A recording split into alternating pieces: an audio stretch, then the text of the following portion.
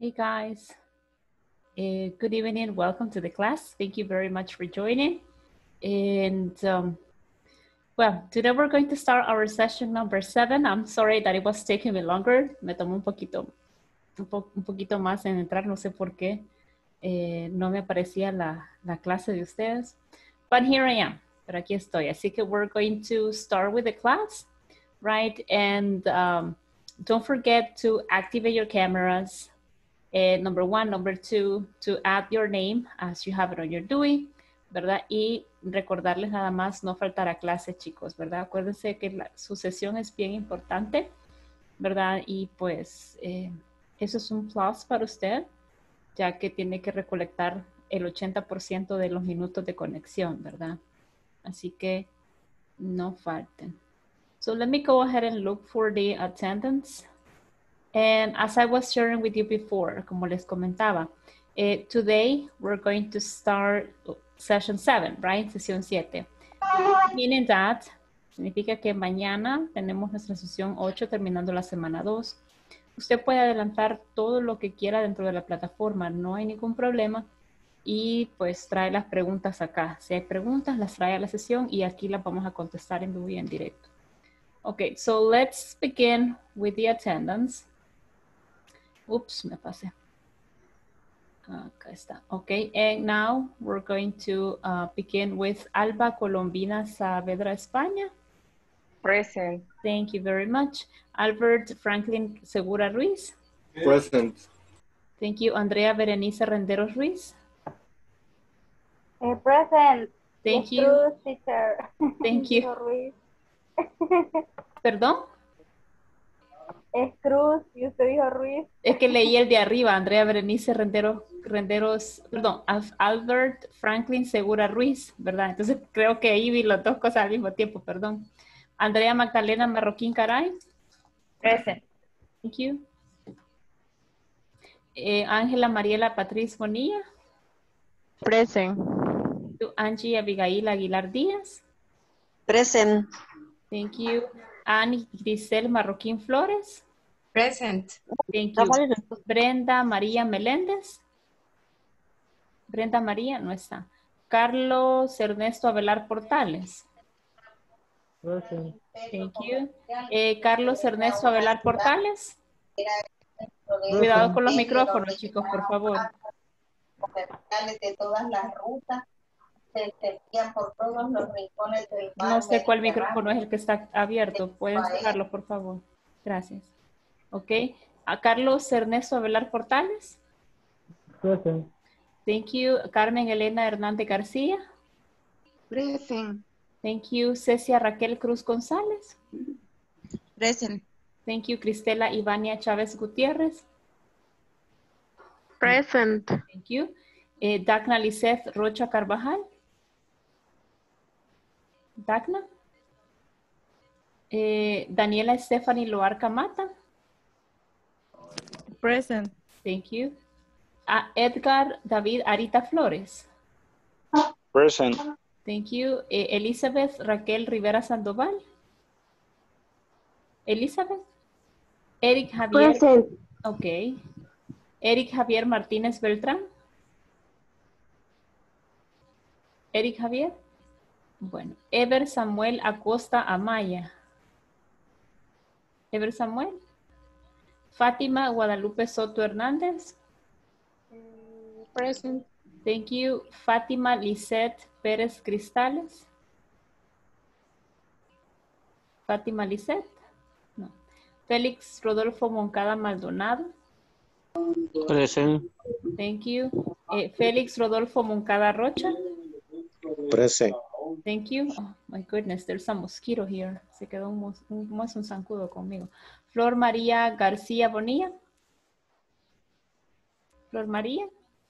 ¿Dónde está? Helen Esther López Alfaro. Present. Ok. Thank you, Helen. Helen Gladys Grijalva Martínez. Present. Thank you. Iván Javier Pineda Aguirre. Present. Thank you. Beth Lisette Figueroa de Calles. Ivonne Patricia Ramírez Hernández. Presente. Lo siento. ¿Quién dijo presente? Ivette. Thank you. Ivonne Patricia Ramírez Hernández. Present. Thank you. Jairo Alexander Rosales Hernández. Jairo, ¿no está? Jenny Marisol Pérez Sánchez. Jenny Marisol. Okay, muy bien. So thank you very much, guys, for being on time. Most of you are already here.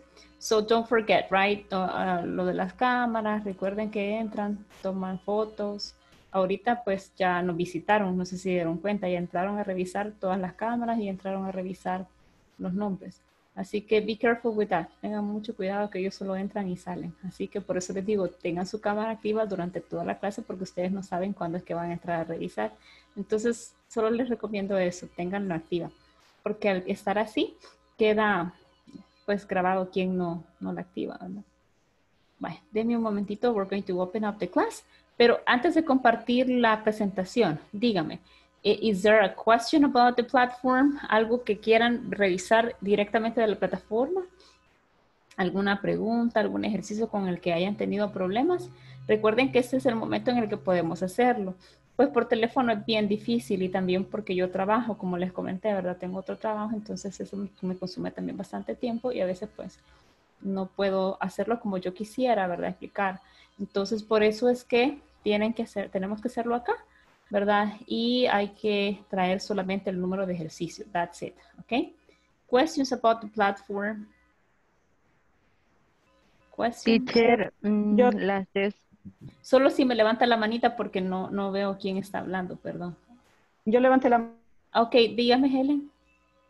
Vaya, fíjese que, como le comentaba ayer en la plataforma, ¿verdad? Que tenía problemas en el 2.1, en la pregunta número 3, donde dice, the map is. Entonces yo le puse, under the newspaper, y me la pone como mala. Me la pone en rojo. Y eso la contestó usted igual a como lo escribí, pero me la toma como mala. Ya la vamos a revisar entonces. Voy a abrir la plataforma de un solo. Give me one sec. Teacher, ¿Quién habla? Levante la mano, por favor. David. Solo levánteme ahí está. Andrea levantó Sí. la mano. Dígame, Andrea. Es que, No, soy David. es que las manitas son las que yo veo, David. Por eso les pido que levanten la mano porque si no, no puedo ver quién está hablando. Ahorita me levantó la mano Andrea. Dígame, Andrea. Teacher, Es que yo eran quiero varias saber, Dígame, Andrea. ¿cuándo usar las contracciones? Porque al llenarla a veces la respuesta está buena, pero no está contractada, o la puse contractada y no tenía que ponerla contractada. Entonces, ahí me la pone mala. Sí. Y, o sea, ahí está bien en teoría, pues solo es la contracción. Sí, en ese caso muy probablemente es por lo del apóstrofe que les expliqué ayer. Si usted está utilizando el apóstrofe incorrecto, aunque la contracción esté correcta, si no es la apóstrofe indicada, no se la va a tomar como buena. Ajá, entonces por eso les comenté ayer que tienen que revisar cuál apóstrofe es la que ustedes están utilizando dentro de la plataforma para que no tengan ese inconveniente. Y lo otro pues es probar, ya sea, porque yo así hago, si ustedes se fijan, cuando yo vengo acá a la plataforma, yo pruebo de las dos formas, ya sea contractado o sin contracción. Y generalmente toma las dos, ¿verdad? Solo que eso sí, tienen que asegurarse que la apóstrofe sea correcta. Me dijo 2.1 en el número 3, ¿verdad, Helen? Dígame, David. Yo tengo inconvenientes en ese mismo que dice Helen, porque a mí casi todas me las pone malas. Y, o sea, nosotros nos podemos basar en el audio que está ahí, donde da las respuestas, y aún al poner las respuestas del audio, siempre me da error. Vamos a revisar. Ok, vamos a revisar entonces. Do not worry. So, siempre 2.1, ¿verdad? Sí, correcto. También en la parte 3.4. Espérame. Quiero ver quién está hablando. Give me one second. Dígame, Ángela. ¿Es Ángela? Es que, sí, yo igual tengo problemas en ese mismo que dicen los compañeros, que igual lo pongo de una y otra manera y no sé. Pero como ya lo dijeron ellos, solo voy a esperar la respuesta. Gracias. Bueno. Ok, si van a levantar solo háganme el favor y levanten la manita porque si no, no puedo ver quién está hablando. Disculpen, ¿verdad? At least, sí me cuesta porque solo tengo abierta la pantallita de sus nombres. Yo he levantado la mano porque son varias, profe, o sea, no solo es una, sino que en la parte de 3.4 también tuve problemas. Y poniéndola igual sin apóstrofe, con apóstrofe, igual sale malo en la parte 3.4. Vamos a revisar por qué entonces, don't worry. Primero vamos a comenzar con 2.1, ¿ok? Acá está 2.4, 2.3, 2.1. What's in your bag? ¿Este es? 3.3, la 3 donde dice the map. Pero usted me dijo, es que voy en orden, usted me dijo primero en el 2.1, número 3, me dijo. Correcto, profe. Este es un video, ¿es este con el que tiene usted problema? 2.1. Es el 2.10. Ah, ok, 2.10. Vamos al 2.10. 2.10. Okay, this is a knowledge check. Very good. So we're going to check it. And it says, look at the pictures and input the correct answers in blank. Okay, so this is the one that we made, right, last week. Vamos a ver cómo nos queda hoy, okay? So it says the books are, and aquí las tengo, ¿ve? Porque yo ya las había contestado, y van a disculpar, pero sí, cuando yo ya las he contestado me aparecen acá. Y dijimos, the books are in the book bag, right? The DVD player is next to the television, right? Aquí está, the DVD player is next to the television.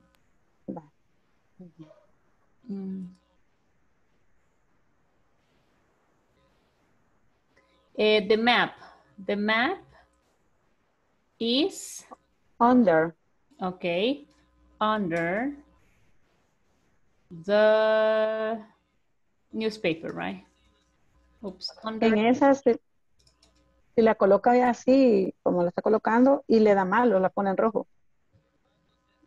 The map is under the newspaper. Okay, ya vamos a ver por qué nos dice eso. Okay.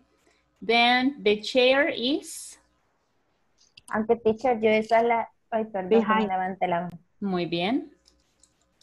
Ajá, behind what? Behind the desk, right? The desk. The wallet. The wallet is, where is the wallet? The wallet is on the purse, right? And the cell phone is in front of the address book, ¿verdad? Vamos a ver. Y luego listen and check. Vamos a ver. Give me 1 second. I'm going to share computer sound. I'm going to open it up. And let's see. Vamos a chequearla de un solo, ¿ok?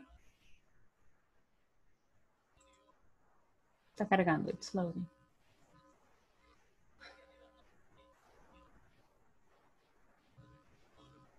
And ahí está. Complete these sentences.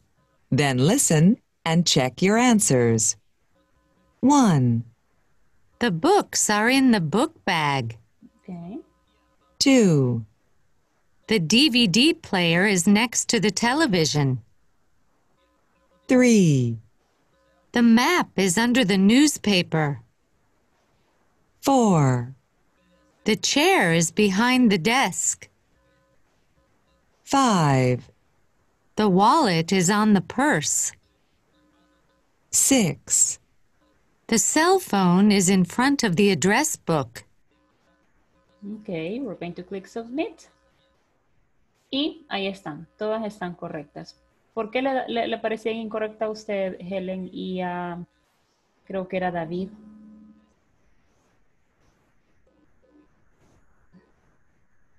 ¿Chicos? Yo creo que ya encontré el error. En alguna me apareció, bueno, problema quizás por la unión de las palabras, porque de newspaper yo lo ponía separado, newspaper, y usted lo puso unido. En esa vi que tenía ese error. Y en la primera que aparece en the book bag, yo pensé que era unido también. Ok. Y usted lo puso separado. Exacto. Book bag va separado y newspaper va junto, ¿ok? Entonces, mi recomendación es cuando esté llenando los ejercicios, básese en el manual. Por eso yo les comenté que siempre tiene que tener el manual a la par que cuando se está resolviendo para ver exactamente cuál es el vocabulario que usted está utilizando, ¿ok? Entonces, acá contestamos la duda. ¿Es correcto? Sí, es correcto, profesor. Muy bien. Then you said that you have a question in 3.4. So let me check 3.4.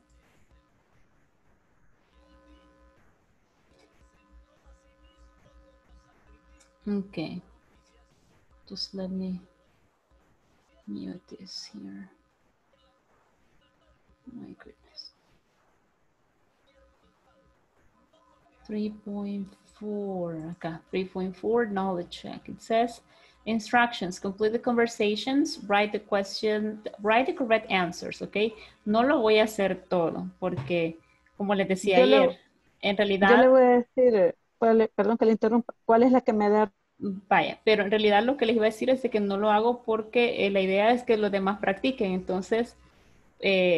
pues para que no lo desarrollemos todo y los demás puedan disfrutar también el momento en el que lo están haciendo, ¿verdad? El ejercicio. Así de que, ¿cuál es el número? Me decía, perdón. En la conversación 2, la B. Conversation 2, la B. Ok.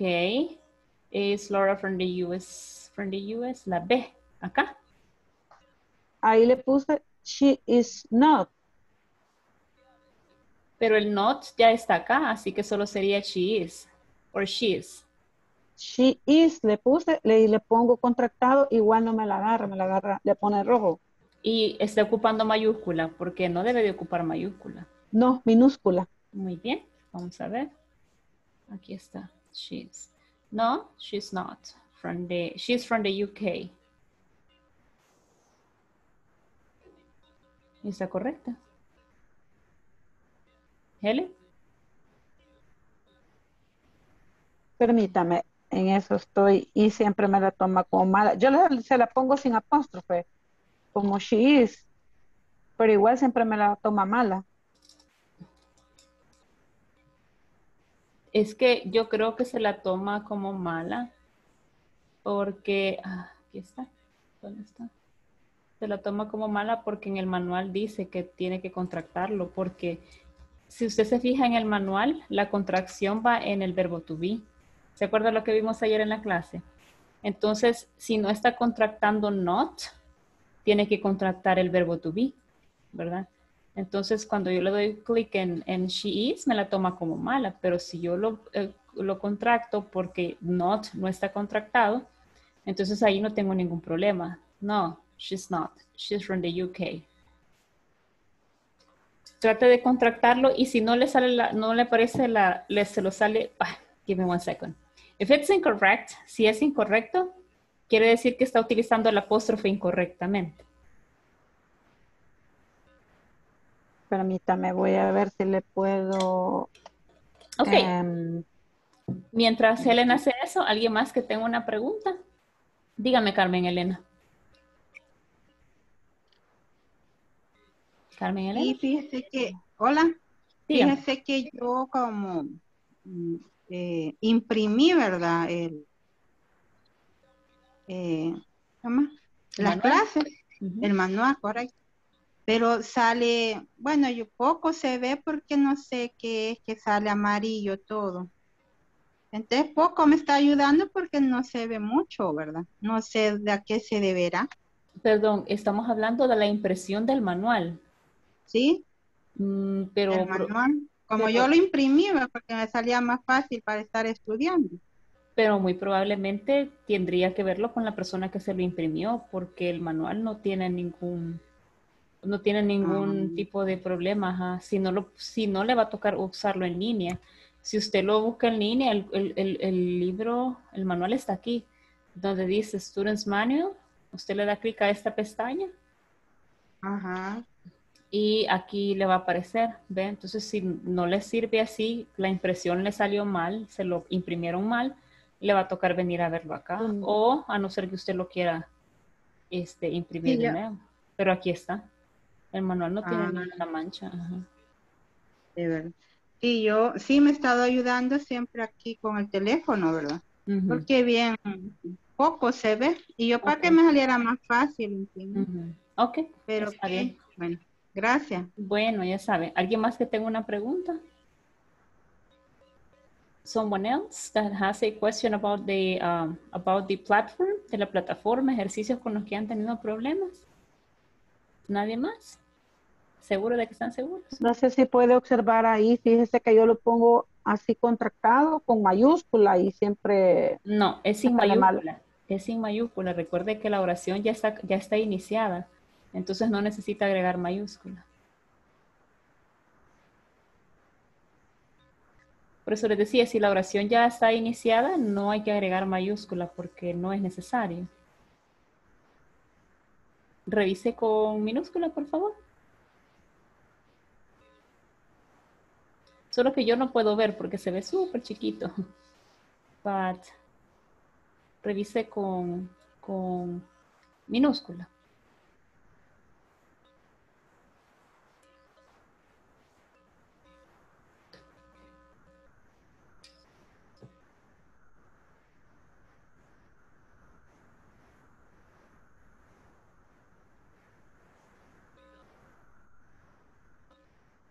Okay, guys. Mientras ella revisa, I'm going to stop sharing here. Si no hay más preguntas, then I'm going to start sharing with the class. Okay. Give me one second.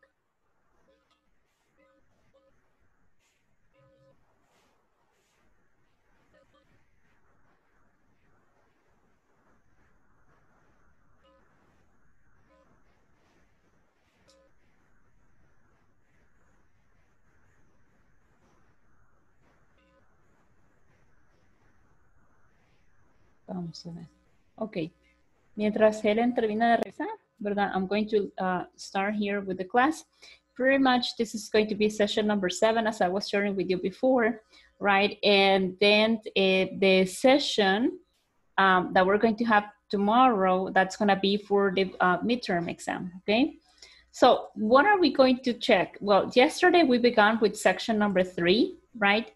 And the main lesson objective that we had from yesterday was to work with the conversation, right?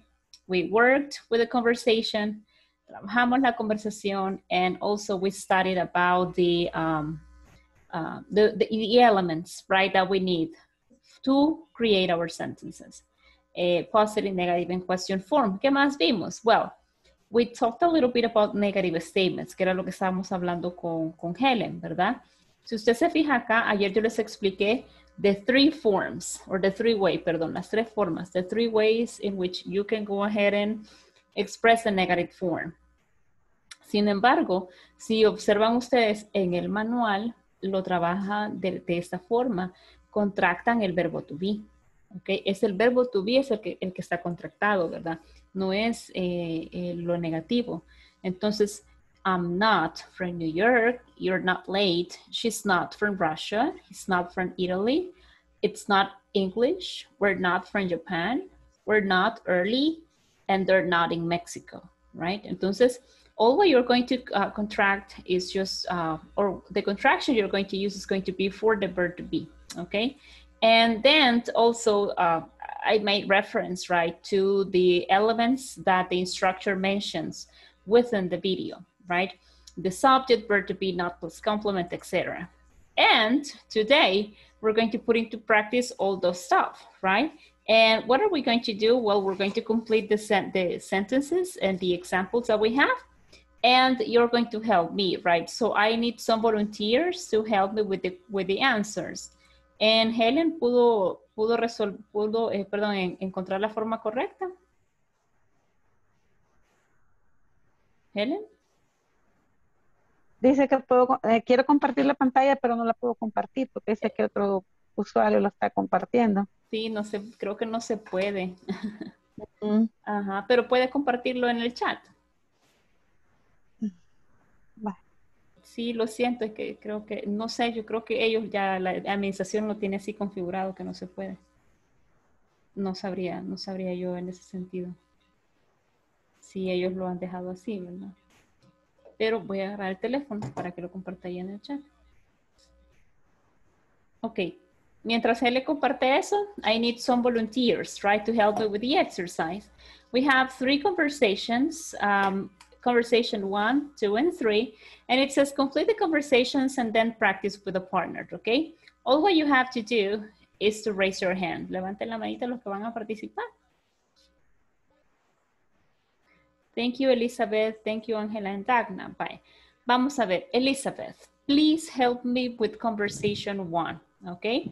In conversation 1, the first one is already done. It says, Hiroshi, are you and Maiko from Japan? And he answers, yes. ¿Cuál sería la respuesta acá, Elizabeth? Yes, we are. Okay, muy bien. Continue. Oh. Oh, are you from Tokyo? Very good. And? Ahí sería, no, I'm not. Oops, perdón. No, we are no, not. We're not. Sería, we're from Tokyo? Muy bien. We are from Tokyo, right? So, como está preguntando directamente por Maiko y por esa persona, you and Maiko, right? Entonces son dos. So, yes, we are. Oh, are you from Tokyo? Yes, we are not. I mean, no, we're not, right? Y acá incluso esta contracción, ¿verdad? De acuerdo a lo que dice el manual, tendríamos que hacerla así.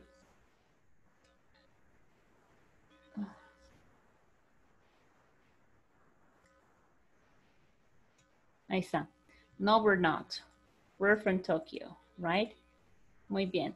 What about number 2? Please, Angela, can you help me with number 2?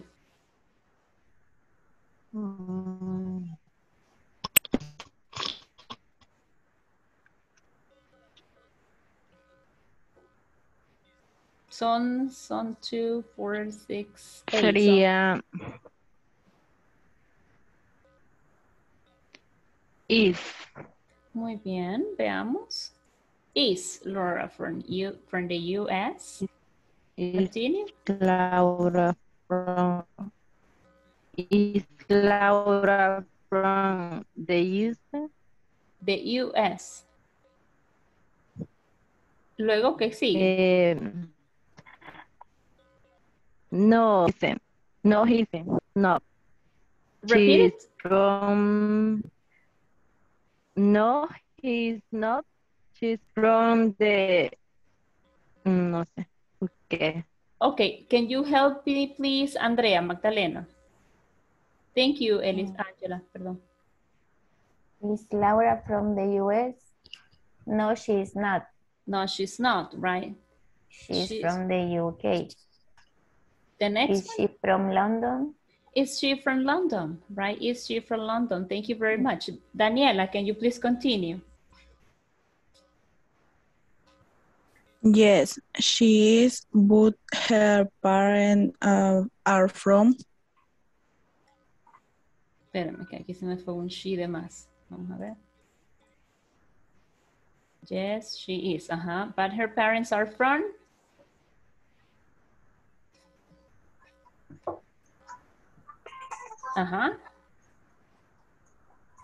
Vaya, perdón, Helen es exactamente el error que le estaba diciendo, no es esa el apóstrofe. Acuérdese que el apóstrofe es el recto, este es otro símbolo.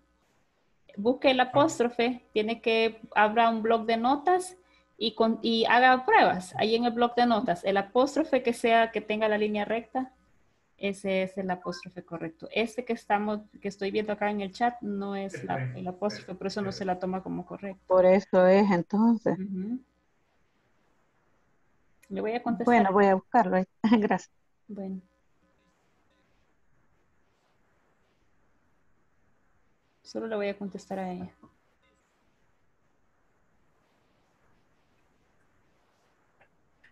Bye.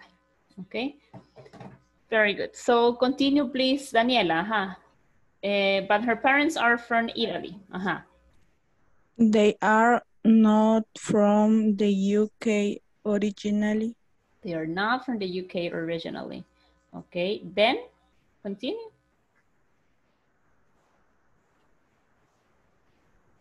Permítame. ¿Alguien más que vaya a participar después de Daniela?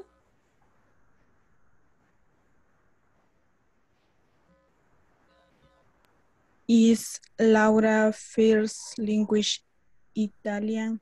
Very good. Is Laura's first language Italian? And what is the answer? ¿Cuál es la respuesta? Not. It's not. Muy bien. Y terminamos con? It's English. Very good, right? So, contracciones, muy bien, ¿verdad? No, it's not. It's English. Very good. Dagna, thank you very much, Danila. Dagna, please continue with the next one. They are and Carlos from Mexico. Pero si usted dice they are, esa es una oración afirmativa, no es una pregunta. ¿Cuál es el orden de la pregunta? Selena and from Mexico. Muy bien. Are Selena and Carlos from Mexico, right? The question changes a little bit, right, with the verb be. ¿Y cómo contestaríamos a esta pregunta, Dagna?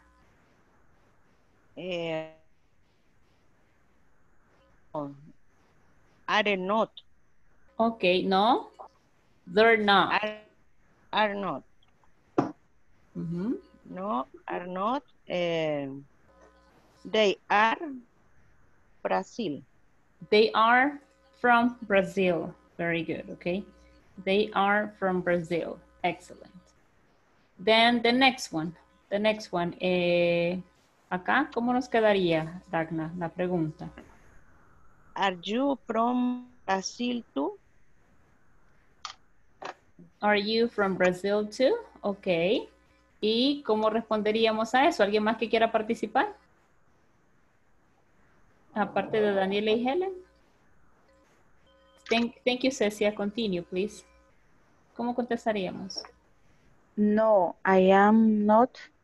I am from Peru. No, I am not, right? I am from Peru. And continue, please. So, is your first language. Your first language Spanish? Is your first language Spanish? Muy bien. Yes, it is. Muy bien. Yes, it is, right? So as you can see here, thank you, girls. As you can see here, right? All what you have to do is to make sure you're following the order, ¿ok? Y usar las contracciones cuando sea necesario. Yo en realidad quizás ahí las dejé completas, pero el caso que el verbo to be no está, que el verbo to be está contractado, tenemos la partícula not completa, ¿verdad? Something that probably I missed, ¿ok? Now, let's go ahead and match that exercise. I think it's on page 17, ¿verdad? Creo que está en la página 17. Ustedes si lo tienen impreso, contéstelo ahí, ¿verdad? Para que recuerde siempre las respuestas que usted digitó. Perdón, que usted escribió. So it says match the questions with the answers, right? Are you and your family from Canada? And the answer is letter D, right? No, we're not. We're from Australia, okay? Let's see. Daniela, can you please read number 2 con su respuesta, por favor? Permítame.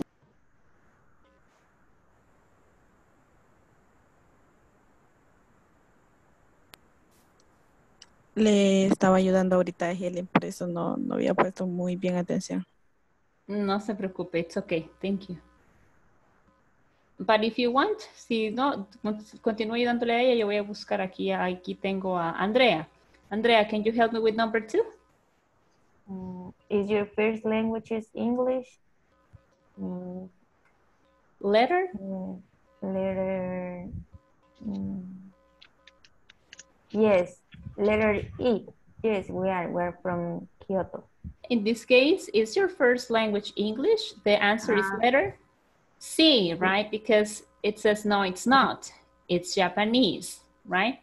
Because in letter E, they're talking about where you are from. De donde es, ¿verdad? Thank you very much.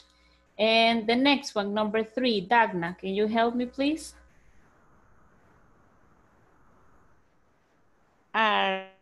Japanese.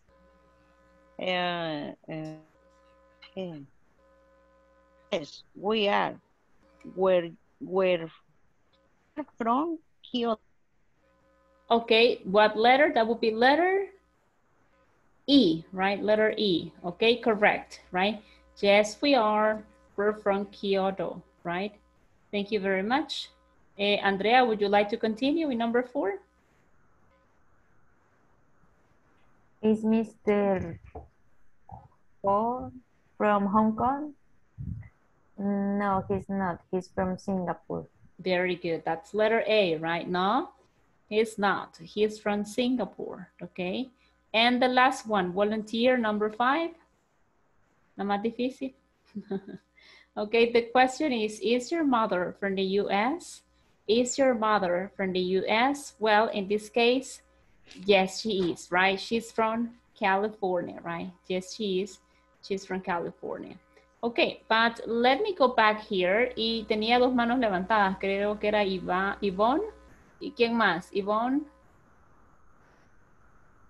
Está por ahí, Ivonne. ¿Quiénes habían levantado? Habían 2 manitas levantadas. Necesito esas 2 manitas otra vez. Acá. Ok, Elizabeth. Ok, Elizabeth era una. Yvonne. Okay, Elizabeth and Yvonne, please help me with the conversation number 1. Conversación 1. Okay, so Elizabeth, you begin, and then Yvonne, you continue with letter B, okay? Okay. Hiroshi, are you and Michael from Japan? Yes, we are. Oh, are you from Tokyo?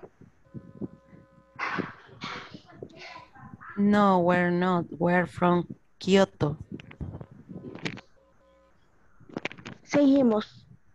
No, solo estaba revisando lo que decía Helen acá. Thank you very much. Conversation 1. Volunteers for conversation 2. Conversation 2. Volunteers for conversation 2. Okay, Helen and Alba. Helen and Alba, luego me ayuda David en la siguiente, en la número 3. Helen, you're going to be letter A. Y Dagna, you're going to be letter... Perdón, Alba, you're going to be letter B, okay, en conversación 2. Is Laura from the USA? No, she's not. She's from UK. UK. Is she from UK? Excuse me. Is she from London? Yes, she is, but her parents are from Italy. They're not from the UK originally. Is Laura's first language in Italian? No, it is. No, it is English. Thank you very much, girls. Now, David, are you there? David, can you please help me with 3 junto con Helen, por favor? A or B? A. And then Helen continues. Are Selena and Carlos from Mexico? No, they are not. They are from Brazil. Are you from Brazil too? No, I am not. I am from Peru.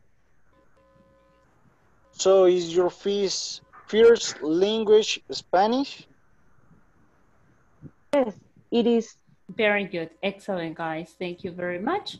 Okay, so that was about the exercise with the conversations, okay? Now, in 3.4, there's a knowledge check. I hope that you have already done that, right? And then we're going to move to something a little bit different, right? Which is called syllable stress, okay? Now, when it comes to syllable stress, right, it's easy to understand. Es fácil tomar la idea de la fuerza de voz porque nosotros lo tenemos en español. Solo que nosotros pues tenemos la forma, I would say, tenemos una forma de expresarlo. Por ejemplo, si hay una palabra que lleva una fuerza de voz en la última sílaba, pues la vamos a acentuar, ¿verdad? Por supuesto, en español también tenemos una acentuación que es visible con una tilde o que es invisible, ¿verdad? Que solo le agregamos esa fuerza de voz. Entonces, algo similar sucede en inglés, okay? And that has to do with this lesson objective. It says, by the end of this class, you will become familiar with syllable stress, right? So it's something like this. Esto es parte de lo que tienen en su manual, okay? So how does it work? ¿Cómo funciona? Well, generally, when it comes to syllable stress, right, it's eso. No el estrés que se le hace aquí, ¿verdad? En el cuello. Every day, it's something different, right? Es una fuerza de voz que yo le voy a agregar a las palabras cuando sea necesario. Esa fuerza de voz depende de la palabra, ¿verdad? Cómo se pronuncia, no es que yo la voy a inventar o yo la voy a poner donde yo quiera, sino que tengo que saber exactamente dónde es que va esa fuerza de voz, ¿verdad? Entonces tenemos acá some examples, okay? And these bubbles or these balls, these little balls and big balls like the ones you can see here, they represent, right, the stress, okay? Representan esa fuerza de voz, the stress. So as you can see, here we have how many syllables? 2. 1, 2. Acá, 2 syllables. 1, 2. Acá, 3 syllables. 1, 2, 3. The same here. 1, 2, 3. Now, what's the difference? ¿Cuál es la diferencia entre todos ellos? Bueno, ¿dónde está colocada la fuerza de voz? Esta bolita más grande representa la fuerza de voz dentro de la palabra y esta pues la que nos lo lleva, right? So as you can see here in the first examples, we got China, China and Turkey, right? Turkey. So Turkey and China, they both have the stress at the beginning of the word, right? And then we got Japan and Brazil. Japan, Brazil, right? So the two words, they carry the stress on the second syllable, right? And then I have words with 3 syllables, more than 2 syllables in this case, right? We got Canada, Canada, and we got Mexico, Mexico, right? So the stress goes at the beginning of the word. Sometimes it doesn't. Algunas veces no es así. Y lo llevan pues en la segunda sílaba, right? So Morocco, Morocco. Malaysia, Malaysia, right? So as you can see here, the stress is in the middle of the word, right? And we can have like, you know, this classification, right, within the words that we have in the exercise, but everything depends on the way they are pronounced. Cuando yo tengo una duda sobre cómo pronunciar una palabra, pues yo siempre recomiendo buscarla en línea, right? So, for example, vamos a ver si podemos hacer una prueba. For example, I'm going to open up here. Okay. Word. Okay.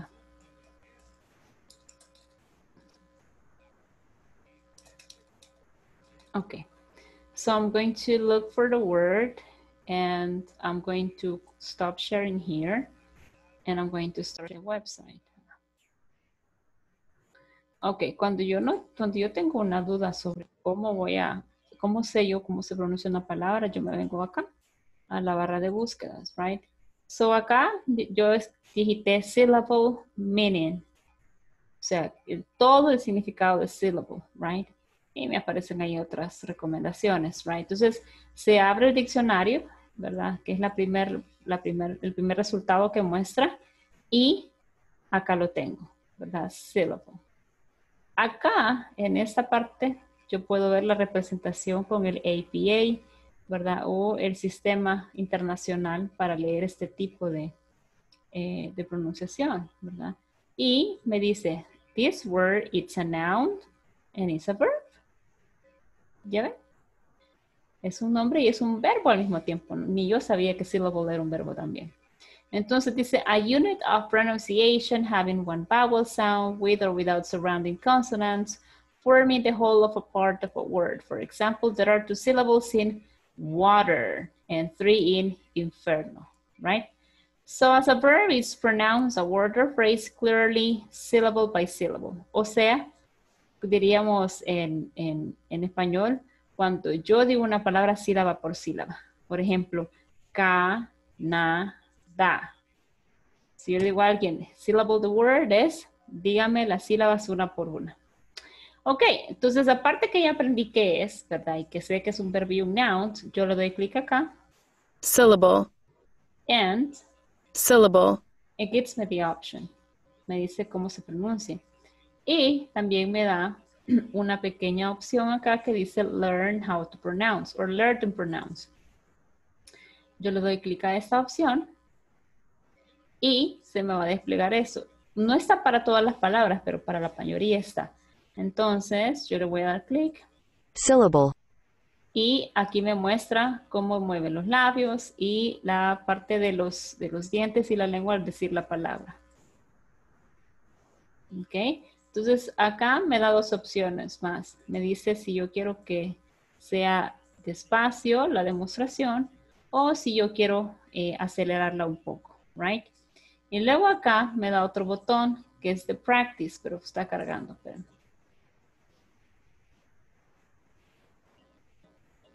Ok, luego acá, vaya, aquí está, me dice slow or fast. Aquí lo vamos a dejar más espacio todavía, le vamos a dar clic. Syllable. Syllable. Syllable, y ahora se ve mejor, ¿verdad? Syllable. Ok, then I go back to slow, ¿verdad? Perdón, I go back to normal. Y aquí me da una opción con un micrófono que dice practice. Le doy clic. Syllable. Y me dice que yo estoy deletreando una palabra mal, ¿verdad? Me dicen como que entendió que yo dije syllable, right? Entonces le vamos a dar try la. Ok, muy bien, we're going to practice. Syllable.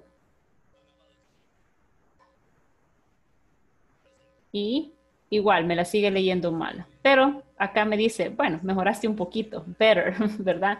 Entonces usted puede escuchar lo que dijo también, ¿verdad? Syllable. Ok, eso es lo que yo dije, right? Entonces, this is a way for you to look for the words, ¿verdad? A veces nos acostumbramos a, de repente, ya cuando estamos en la presentación, por ejemplo, cuando yo tenía clases presenciales, durante la presentación venía el alumno a preguntar enfrente de todos cómo se pronunciaba. Pero lo correcto es, y eso es evaluado también, lo correcto es que si yo no sé cómo, si yo no sé cómo pronunciar una palabra, yo voy e investigo cómo se pronuncia. Y eso es parte de la tarea, ¿verdad? Entonces, cuando yo tengo esa duda, tengo muchas opciones, no solo esa, sino que puedo buscar un diccionario, etcétera, ¿verdad? En la que yo puedo buscar la pronunciación de una palabra. Y, ok, escuchar, ¿verdad? ¿Dónde está ese error? ¿Ok? Así de que I'm going to stop sharing here and let me continue sharing with the presentation. Sharing the presentation. Okay, going back here, right? We got more words, right? We got English, we got Mexican, Spanish, Honduras, Arabic, Chinese, Korean, and Peru, right? Now, let's go ahead and do it quickly. No lo tengo acá, pero si usted lo quiere ir escribiendo en el manual, también no hay problema, ¿ok? Vamos a ver. English. Where would you place English, right? ¿Cuántas sílabas tiene? English. We got 2, right? So, it could be either here or here. ¿Dónde la pondrían ustedes? First or second? First. First. Okay. English, right? English, because the stress goes at the beginning. Aquí pondríamos English, muy bien. What about Mexican? How many syllables? ¿Cuántas sílabas tenemos? Mexican. 3. 3, right? We got 3 syllables. So where will you put it? Will you put it here or here? 3 or 4? 3. 3. Here, right? Where it says Canada, Mexico, Mexican. Very good, okay? What about this one? Spanish. Spanish. Where will you place Spanish? First. Acá, pero sí, Spanish creo que tiene más de 2 sílabas. Four. Four, acá. Spanish. Yes. Spanish. Sí, quizás aquí la pondría yo en la número 4. Morocco. Malaysia. Spanish. Okay. What about Honduras? Honduras. Tiene 1, 2, 3. Honduras. Pero tiene 3 sílabas. No la puedo poner aquí en la primera. La primera es, y la segunda son para 2 sílabas. Luego la tercera y la cuarta para 3. So, Honduras. Acá, Honduras. In number 4. Yes. Ok, bueno, en mi caso yo la colocaría en el número 3, porque a la fuerza de voz al menos yo se la escucho al principio. Honduras, right? Honduras, al menos yo. Then we got Arabic. Arabic. Where would you put Arabic?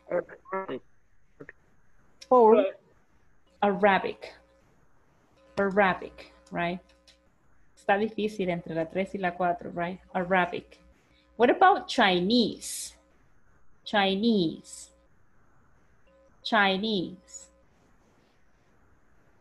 It has 3 syllables. Three. Probablemente en la 3. Yo la pondría en la 3. Chinese, right? Korean.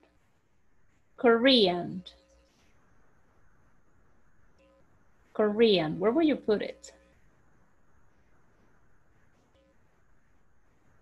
Korean. Probably, because it has 3, tiene 3, ¿verdad? Korean. Pero no, miren. Korean. Probablemente en la 3. Y la última, Peru. Primero o segunda. Two, right? Muy bien. Peru, right? Peru. Muy bien. Excellent. Good job.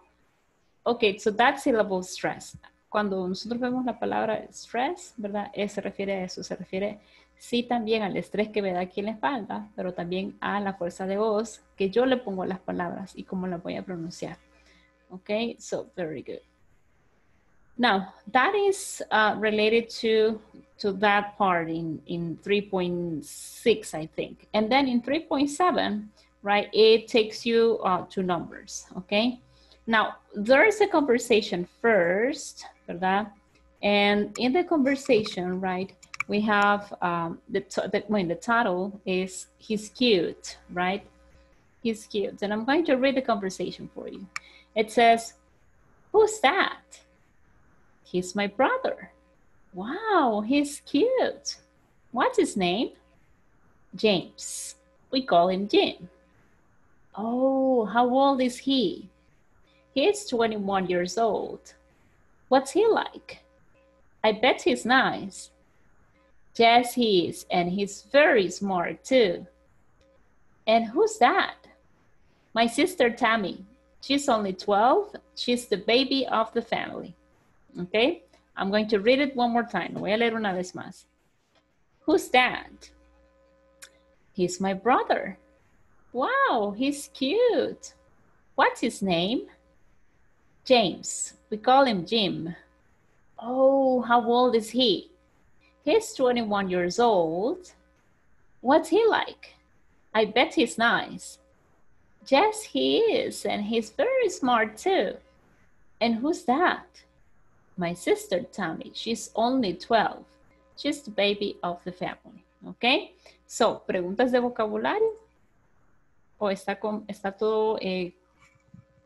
todo tendido? No, okay. Now, I would like to have some volunteers to... Dígame. Beth. Andrea, ahorita levanto. Ok, Andrea. Bet. Apuesto. Apuesto que es o seguro, o nosotros en español decimos, seguramente es bien nice, seguramente es bien buena onda. Entonces en inglés tenemos la frase I bet. Apuesto a que es muy, muy buena onda. Ajá. Gracias. You're welcome. Okay, so now, who wants to read the conversation? Necesito a Emma y a Jill, dos girls, okay? Oh, bueno, pueden ser chicos, no hay problema, ¿verdad? So, thank you very much, Elizabeth. And who else? ¿Quién más? It's very hot today, guys. Who else? Aparte de Elizabeth. En Carmen. Entonces, Elizabeth, ayúdeme usted con Emma y Carmen, usted continúe con Jill. Who's that?